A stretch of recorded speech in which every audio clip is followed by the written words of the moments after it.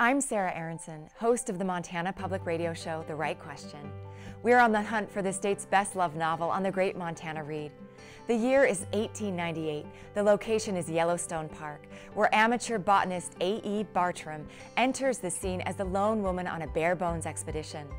Letters from Yellowstone is environmental science writer Diane Smith's first novel written in the form of letters. Published in 1999, Letters from Yellowstone won the Pacific Northwest Booksellers Association Fiction Prize.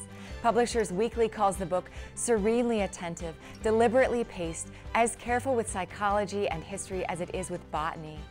Letters from Yellowstone is on our list, but we need you to help us pick number one. Please visit our website, montanapbs.org/greatmontanaread, to see all of the nominees and cast your vote for the state's best novel. Thanks for joining us on the Great Montana Read.